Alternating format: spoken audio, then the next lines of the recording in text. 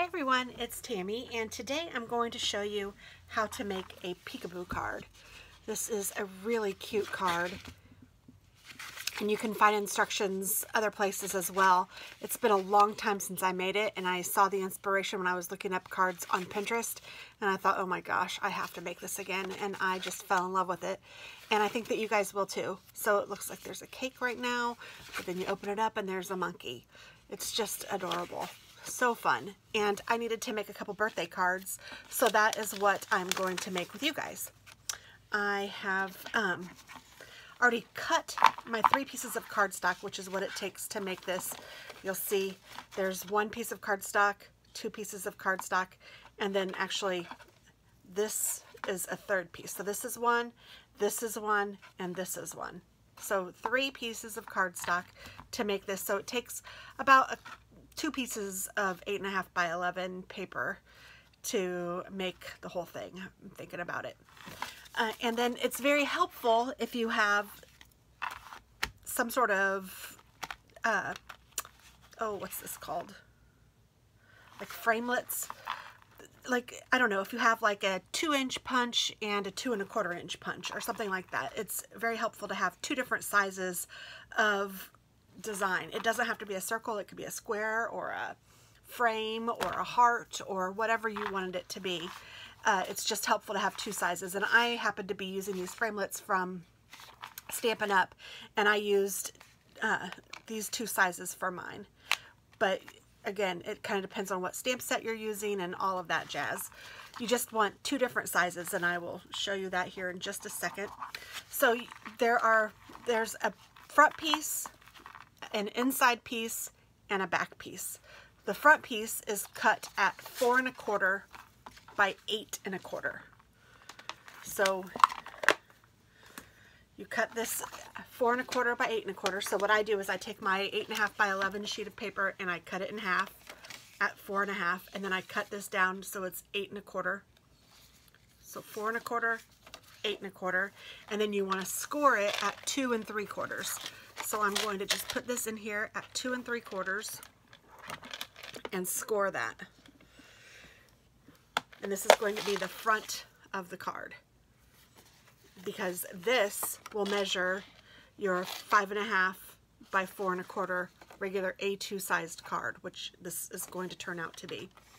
So that's the front. Then the inside piece you want, let me just get both of them out. The inside piece you want to cut at 4 1/4 by 8.5.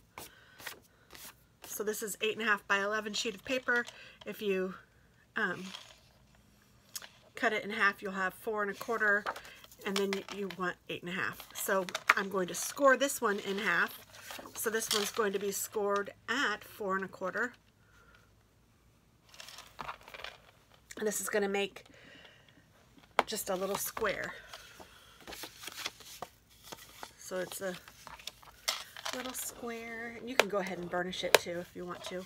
I didn't do that one on that, but I will. So the front, the inside, and then the back. You need to cut the back at 4 1/4 by 5 3/4. And then I'm going to score this at 5 1/2. So it just gets a little tab. Sorry, I was thinking that doesn't look like a big enough tab. 5 3/4. So you cut this at 5 3/4. You score it at 5 1/2. So it gives you just a little tab here.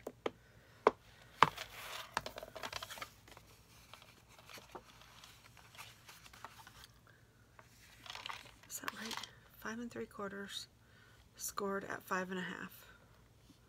Yeah, okay.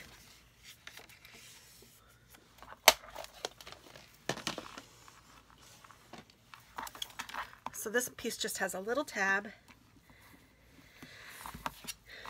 And so let me show you how these are going to work. This is the front of the card. This is the inside of the card. So when it opens, it would open this way. And then this is the back of the card. And it's going to open, or it's going to be attached here. So when you open it, you'll open the card to here. And if you can see, what's happening is that front flap is sliding over, and that's what's going to be the mechanism that makes the inside a different picture. Isn't that kind of cool? So whoop, it's going to be a little different. So what, and I also wanted to put a front piece of paper on the front of my card. You could make it a different color cardstock or whatever you might want. I just wanted to put a different color, and I had this cute paper pad from Doodlebug Designs, and I need to use more of my paper pads. So this one is adorable. There's no reason why I shouldn't be using that. So I wanted to use that. So I went ahead and picked out a piece of cardstock for my front. So the card that I'm going to make with you guys is going to open this way. So I'm kind of excited about that. So what I did is I figured out where I wanted to put my image. So you're going to need to have your image, and you want to, when you're deciding on where you want your image, you do need to take into consideration that this is going to fold out. So you kind of want it to be past this, and then you also kind of want it to be, you just don't want it to be in the mechanism. So I don't know if you can see this little circle here. I'll show you in a little bit why that's there, because you don't normally have to do that. But because of how I did it, I had to cut a little bit out because you could see it when it was closed like this. So anyway, what you'll do is you will take your smallest ring that you want to use, so that whatever fits inside of here, whatever image you want to show, so whatever image you want right here, you want to cut out a circle or a square or whatever to make it fit that image. So it's going to be right here, fits the, actually fits both images, but fits the image. And then to the front of the card, so the front piece of the card with the flap behind you, you're going to want to cut this to match this. So I will line this up, and I will use my framelit. Oops, that's the smaller one. So I used this size and this size. So I used the smaller of the two sizes that I picked out. And I'm going to line this up like this, and I will run this through my die cut machine. And from the beauty of television, I went ahead and did that. So I have the same piece of paper. I've ran it through my die cut machine so it matches up with this. And I haven't scored, or I haven't burnished this yet. So now this one over here because I can use it for another card, but and you can see kind of what I'm talking about here. You can see that flap,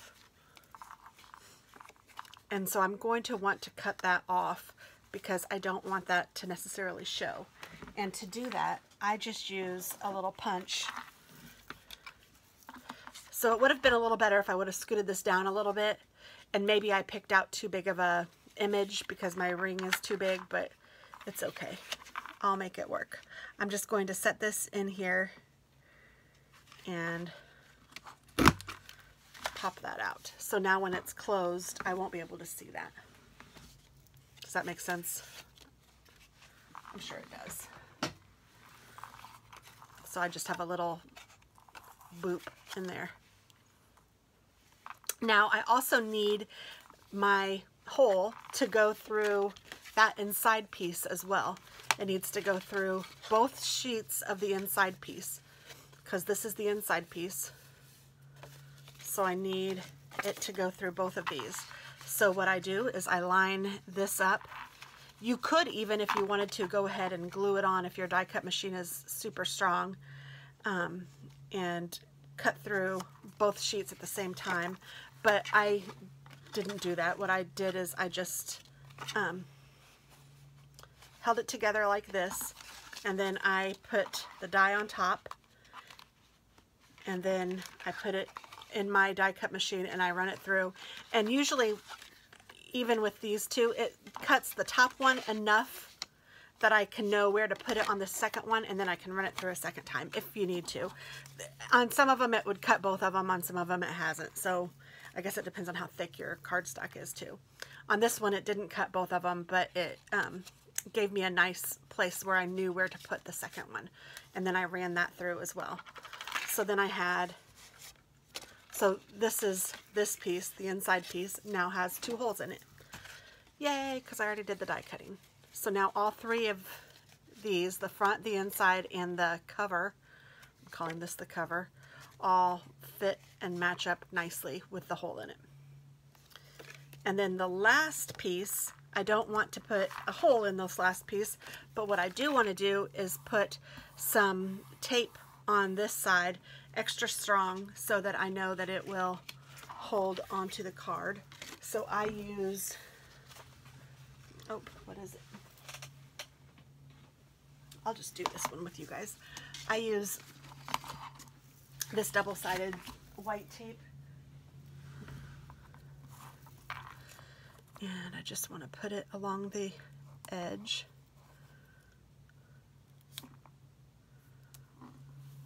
Of this, and then I just cut it with a little cutter.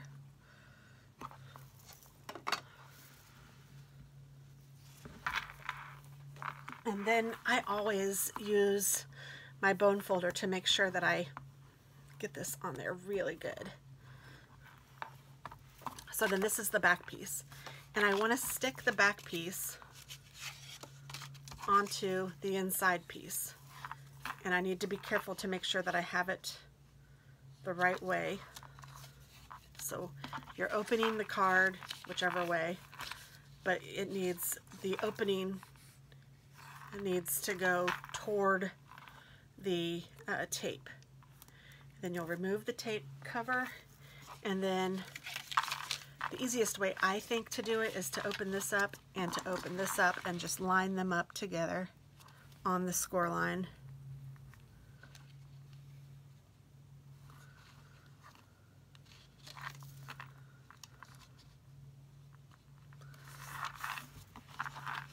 And press that down really well. So now my card looks like this, but then I still need to attach my top part, so I'm going to do that. I'm going to open it up and I'm going to just attach the top to the inside piece, and I can just use regular glue for this, or you could use your double-sided tape, whatever you like. I don't do anything with the little flap that's on the front. That has to stay clean, no glue on that.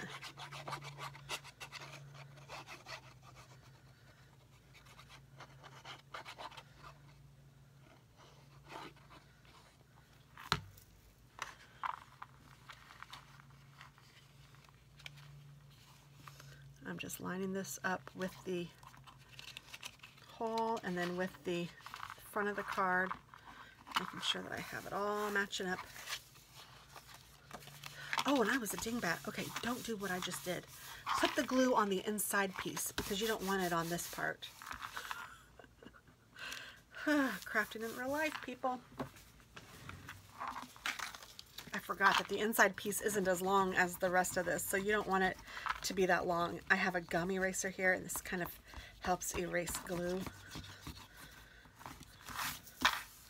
just so it won't be sticky anymore.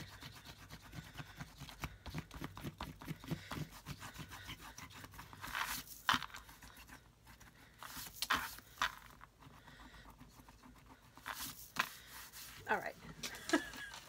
Oops. So just put the glue on the inside piece and then stick it down to the front. So now I have all 3 pieces attached. I have the back, this little flap, the inside, and then the front with its flap. And this flap doesn't have anything on it, and this flap is going to go on the inside of the card, and it's going to go like that. So the back flap, or the back kind of flaps in the back, and then the front flap flaps in the middle. And then you open the card, and it does this, and I just got my nail polish on it. But that's okay because I'm going to cover it. So now you want the bigger ring, or actually let me go ahead and put this on there too. because I'm doing a card front, I'm going to put this on there. You don't have to do this part. You could just decorate the front however you wanted. So I did get my happy birthday stamp, and I stamped that and I heat embossed it in black. Oh no, I didn't, in crystal blue. I almost did black, but then I decided on the blue. And you can't probably see it very well in the camera. I'm just trying to line this up.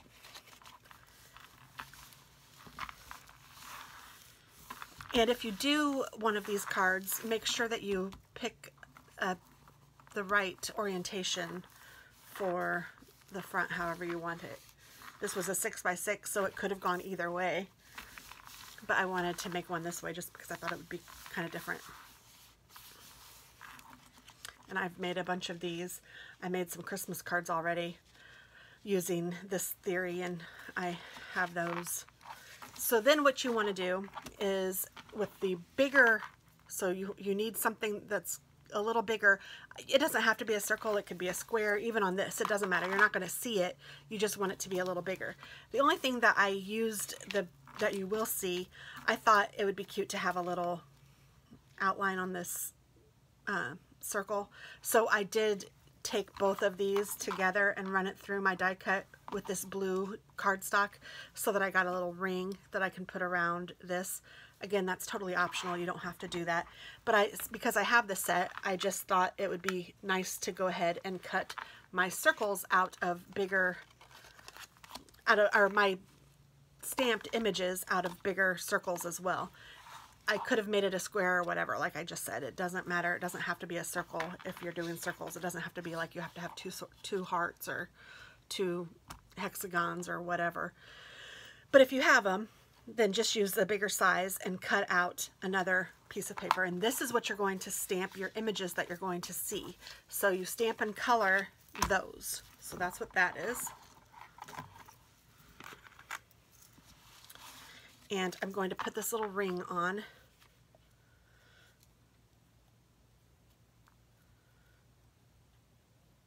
I think I am, if I can get my glue to not stick.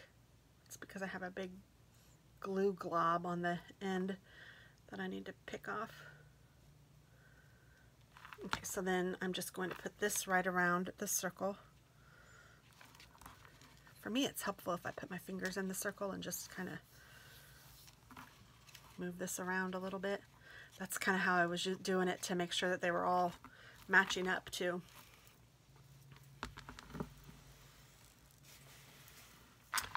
So then the image that you want to see from here, like when the image is closed, needs to go on this piece of cardstock.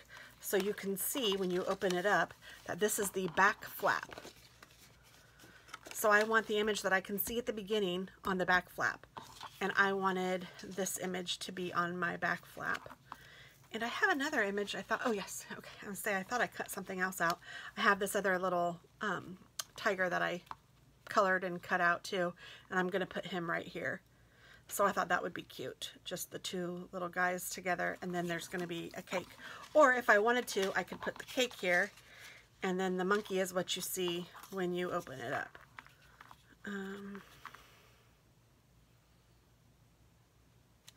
I think I'm going to go with my original plan and do the monkey on the inside. So I am going to go ahead and put glue on the back of my monkey.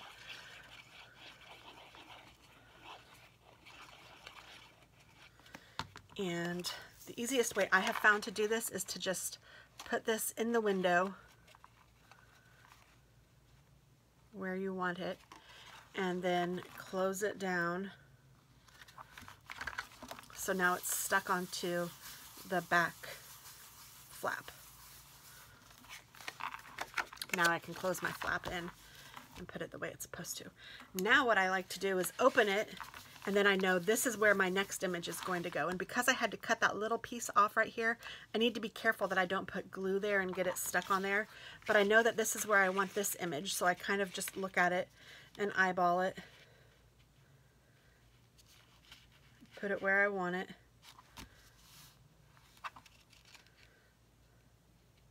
And this is why it doesn't have to be a circle. Now I'm holding it down and I'm going to pull up that part of the card because this is where I need this to go. So you can see that there's two things going on here. One is this is where it folds, and two, this is where I had to cut it a little bit. So my image might be a little bigger than what you would ideally want, but that's no problem. I found out that when I use my tape runner, I can get it to fold a little easier than when I use glue. So I am going to use my tape runner, and that actually makes it a little easier for getting the tape off too if I get any down here, which I think I will. Because I'd rather have too much tape than not enough tape, so I am taping the dickens out of it. And then I'm going to take this, the whole thing, fold it down, or hold it down so I can see what it looks like. And then now with just the top flap, well, I'm not doing a very good job of showing you. With this top flap, I'm going to fold, here we go. I'm going to fold this down onto that. So then now this is on that portion. Hopefully I'm making sense. It's on that inside piece that's going to poke through the top. And I'm just trying to make sure that it looks, oh, it's because it's not bent. So I need to also fold this. I'm not doing a very good job of explaining it and doing it at the same time. I'm sorry, guys. Hopefully you guys are seeing what I'm doing as well. So many different things go on to make it a certain way, and when you screw up that way, that's part of the issue. And I screwed up that way by making this image a little too big, so I have to fold it on this little burnish line. And I'm adding a little bit of glue now to that piece. And then if there's any glue down here, which miraculously there isn't any of my double-sided tape, but if there were, I could just pull that off. Okay, so now I believe, well, and you know what? Now I can see that little bit of, I could either leave that or, you know me, I'm going to take my hole punch and punch just that little piece off too. So I'm just going to put this in here and barely punch it. I get that little piece off so that when it's closed I don't see it.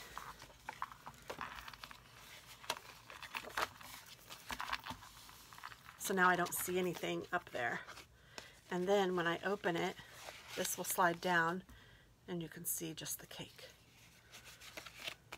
So I guess what I was trying to say, and I wasn't doing a very good job, is when you are putting the image there, before I stick it down, I like to make sure I know where it's going to be stuck to, like what piece it's going to be stuck to, either the inside of this or the back. And then I like to use that as my reference for the card so that I can fold the card on top of it and know that it's hitting exactly the right spot. That's all I was trying to say, and I wasn't doing a very good job of explaining it. But let me take my glue and finish up this card by putting my little tiger on here. I didn't even tell you what set I'm using, I'm sorry. Put him down. This is the Birthday Monkeys set from Mama Elephant.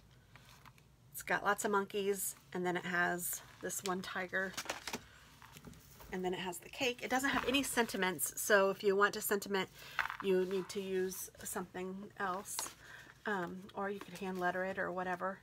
But I'm using the Happy Birthday sentiment that I got from Stampin' Up. It's a stylized birthday. It's an oldie, but a goodie. This is it. It's one of my wooden stamps that I don't want to get rid of because I like it. And it's a nice big stamp. So that's stamped Happy Birthday. On this card, I used handwritten borders from Simon Says Stamps, and I just used the Happy Birthday, and I did do that one in black. So here's this one again. Oops. And I added a couple rhinestones to that. And I'm going to do the same with this, I think. Why not, right? Let me put my lid on my glue.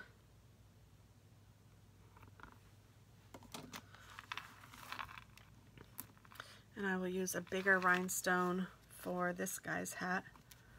Oh, and he has a star, and I happen to have some star rhinestones.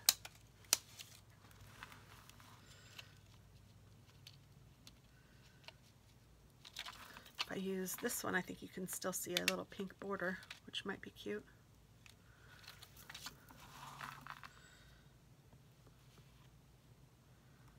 Oh, no, actually it covered it up just perfectly.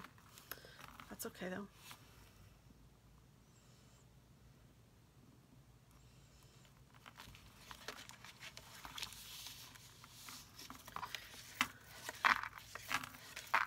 Oh my goodness, it's just too cute. I think these cards are just the coolest. And you know what? I think I might use some Wink of Stella, like crystal-y things. And let's do his balloon, or her balloon, whatever. And this balloon. Maybe the hat. And whatever parts of the cake you might want to do, or however you want to do it.